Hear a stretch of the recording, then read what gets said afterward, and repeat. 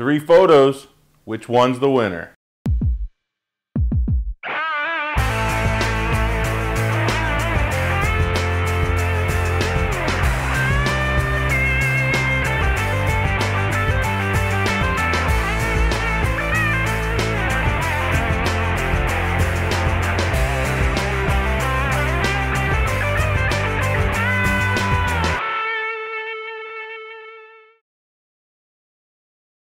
Hey everyone, Greg Cazillo from Cazillo.com. Welcome to another Keep Shooting Monday. The first thing I wanted to mention this week is that I would like you to take my survey. I'd love to get as many responses as possible, although only submit 1 response per person, please.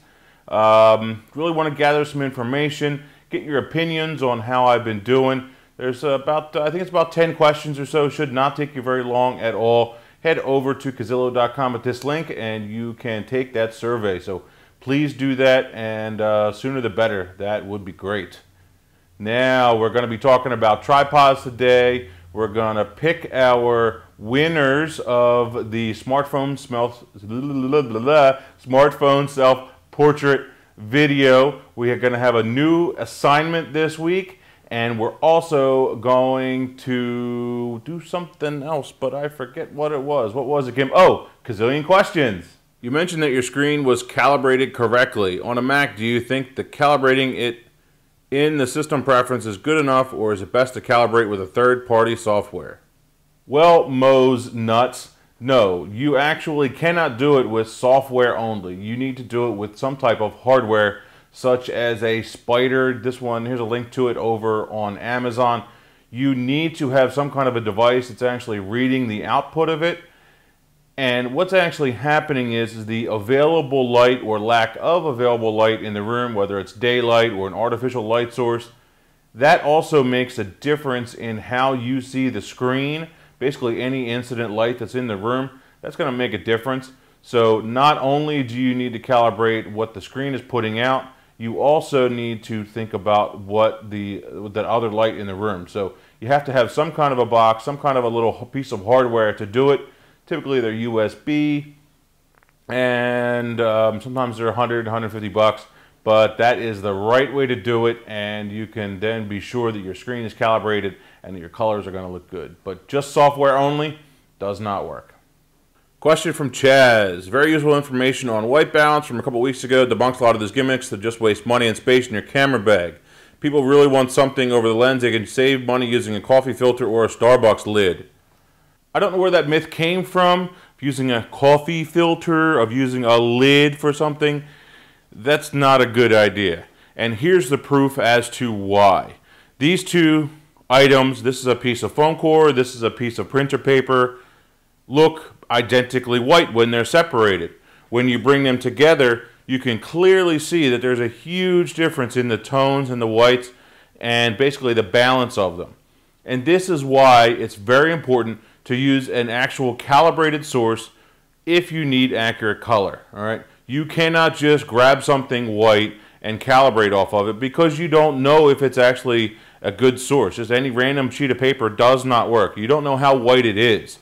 And once again, we go and we look at them, and the 2 of them are separate. They look fine. When you bring them back together, they're not. You can clearly see that there's a huge difference in between the 2. The tones, the density, all that stuff. That's why you have to use one of those gray cards. That's why you have to use one of the color checker charts. Whatever it is, if you're going to white balance, in order to get it right and to get it done and calibrate everything properly.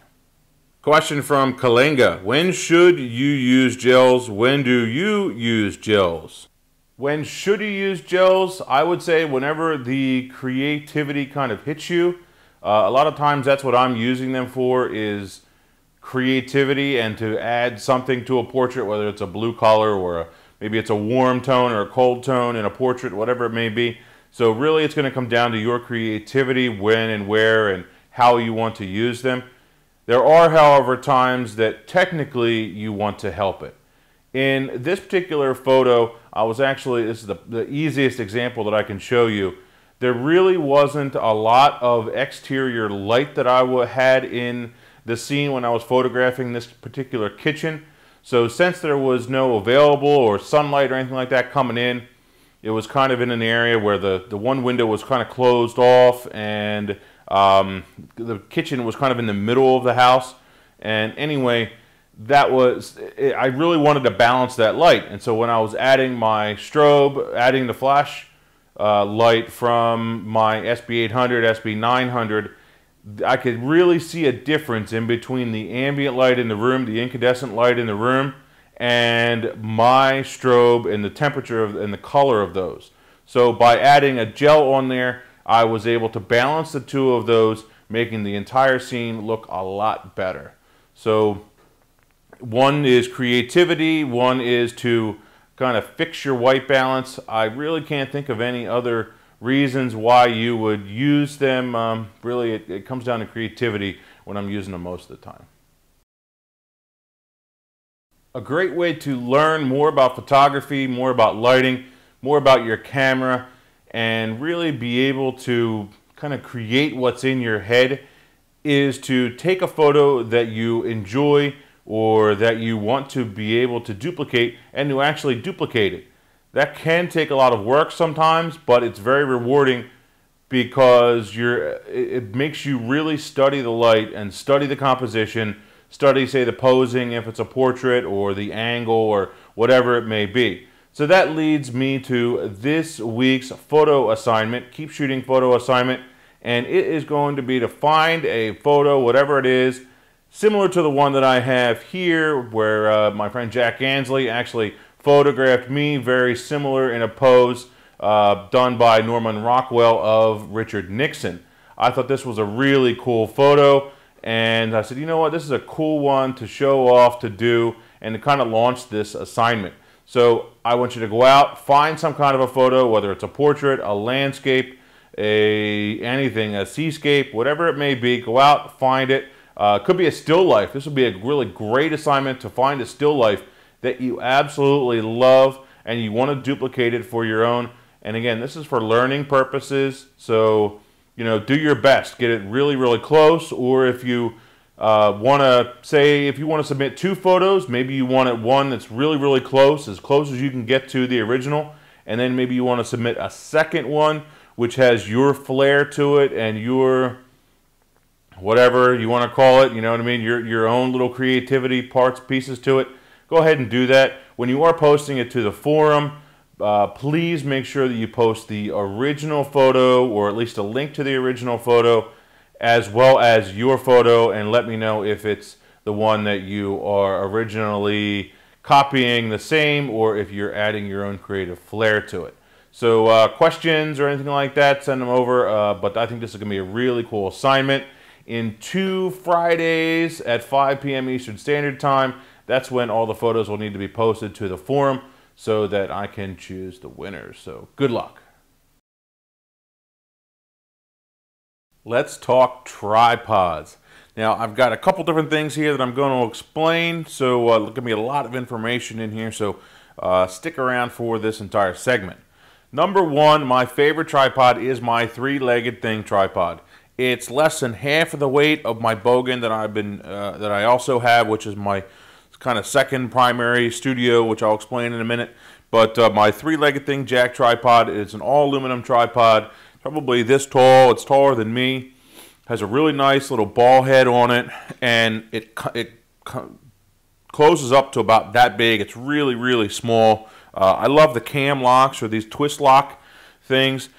Really great, nice and portable, very light. My favorite tripod of everything that I've used, and just because I keep it in the truck all the time and always have it with me. So it's been a great tripod. Absolutely love it. So thanks for creating that one, 3-legged thing. My studio tripod, primary one, is this one, my Bogan 3221 legs with a 3047 head. Now, the 3-way head is great for the studio. It has its advantages because you can very easily turn it left and right, or change this and just give it a tiny tilt forward, a tiny tilt back, maybe a little tilt to the side or something like that. 3-way heads are great for the studio. They're also great for heavier cameras, like if you're using a medium format camera, if you're shooting, say, a 4x5, something like that for a student, you want a heavier tripod. Now, you want the heavier the tripod, the entire thing, that is, the heavier the entire tripod is, the better it's going, the more stability it's going to give your camera with a longer lens. So say a medium format, like I said, or a 4x5, that's where you're going to get the most stability. So if I did need something with a lot of stability, then I'm going to go this route when shooting my 300, but say the 300 on a tripod or something like that. But the three-legged thing, as far as its weight capacity, is plenty. And in fact, the carbon fiber series, I believe, have a higher weight rating than the aluminum series, which is the one that I have here. Next, I have this one right here, which is actually just a stand, and this guy, which is a super clamp. And then I have this neat little plate here, and I'll put all links to all this stuff inside of the poster, inside of the YouTube description. I have this neat little plate here, again from Bogan, and I have one of the Manfrotto, same company now. I have the Manfrotto 804 RC2 head. Once again, a three-way head. This thing is great for mounting cameras pretty much anywhere that I want to mount them. If I want it upside down, which I've done for doing videos of concerts or photos of concerts, I can actually take my remote control setup and my quantum remotes and hook them up to the camera, and when I fire a picture with the camera that I have in my hand, this one will also fire remotely, which is a really cool setup. A lot of sports photographers use that kind of a setup, so this would be great for them to just be able to mount it wherever, instead of having this, you know, say you just have a pole somewhere or the side of a building, or maybe I don't know, a chair or something like that. Whatever it is, you don't have to have the full stand, a full tripod with this big, huge, wide legs and wide pattern. It's going to be a lot more compact, and I think it would be a very useful thing. At least it has been for me. Next thing I thought I would mention, even though it's not really a tripod, it's something that I do use often. It's kind of an equipment mount, so I thought I would mention it. Is this little angle bracket that I use for my strobes. It allows you to angle the flash forward and back, that kind of thing, instead of only being able to keep the flash straight up and down, which I have done. If I absolutely have to, I can, but it's obviously not ideal. This actually came as part of a kit with a softbox ring, a mount, and this little guy and a stand. Actually, I'll put a link to that in the description. And so by being able to angle all that stuff, just makes it so much simpler. You can actually shoot it the right way, and it's great for in the studio as well as on location. And I will often take a stand like this, mount my flash on it, and there we have it. I have two different stands. I could have a tripod, which I don't use a lot for portraits, but I do a lot for landscapes, obviously a lot for my videos when I go out and do them on location. So I'll be shooting with my three-legged thing, and then I will have this guy if I'm using a flash or that kind of thing for a portrait. So let's talk about which one you're going to buy first. Well, if you are mainly traveling, if you're mainly doing location, and you're not going to use it a ton, but you'd like to have one, I highly suggest the three-legged thing and a lighter weight tripod. You're going to be doing more traveling, moving around with it. This is going to be the better way to go. You're more likely to use it more. If you're working more in the studio and you don't get around a whole lot, or you're not doing a lot of like location stuff, a heavier duty tripod with a three-way head is probably going to fit you better. Like I mentioned, the studio work is nice with that three-way head. Those tiny little incremental detail or changes. That's the better way to go.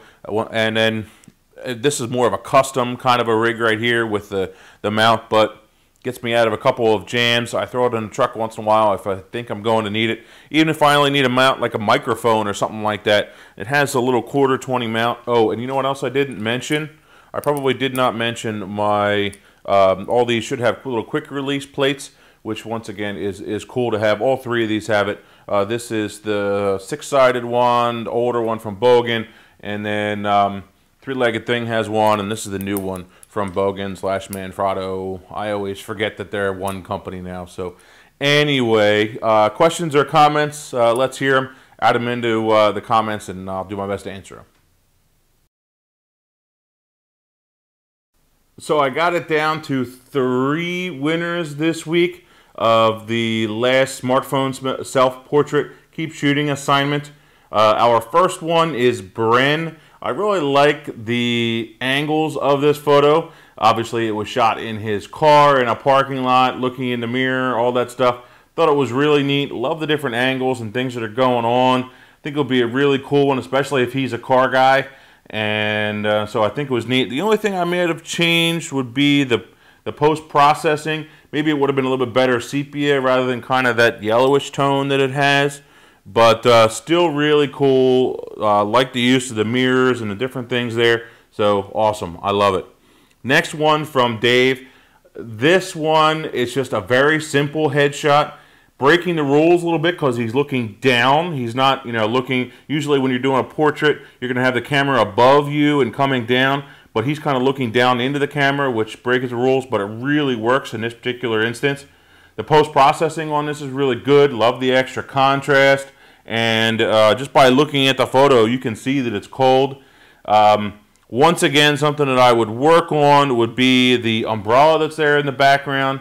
It kind of bothers me, although I like the idea that it's getting rid of whatever distracting thing is probably in the background, but just the lines there still bother me a little bit, so maybe I would have taken the umbrella a little bit farther away, which hopefully would have sent it a little out of focus. That's the only thing that really bothers me. Either that or maybe keep it a little bit centered better so that it's maybe right around the back of his head in the right spot. I don't know, but other than that, I think it's really cool, and that's why I picked it as number 2. Now, number 3, Craig, you're 3 for 3. You've got 3 photos in here, and I also just found it interesting that all 3 photos here that I chose were monochrome. Anyway, neat photo. Love the composition. Like the fact that you put your other camera in there. It shows that you are a photographer, but I think it's cool that you shot it with your iPhone. I think you said 4, and a little bit of post-processing, maybe a little bit of work done to it. But overall, I think it's a solid image and shows that you have a good grasp of the camera, weather, and light, and everything to do with photography, rather in any form, rather than just in your DSLR. So that definitely takes practice, and that was the goal of this. That's the goal of all Keep Shooting photo assignments, is practice so that you can improve your photography. So make sure you check out that survey and fill that in for me. And also make sure you do your photo assignment. Make sure you do your homework, do your photo assignment. And like I said, it's due 2 Fridays from now. I don't know the date, but that's okay. I'll put it up here, and 5 p.m. Eastern Standard Time. Get it up on the forum. By the way, I will remind you, it is best to post them on Flickr first, then do hit the share button on Flickr, then hit the BB code button, copy that text that's right there, paste that into the forum post, and that is the best way to share photos on the forum. Saves me a little bit of server space. So questions, comments, concerns, love to hear them. Greg Cazillo, Cazillo.com. Thanks, guys. Keep shooting. See you.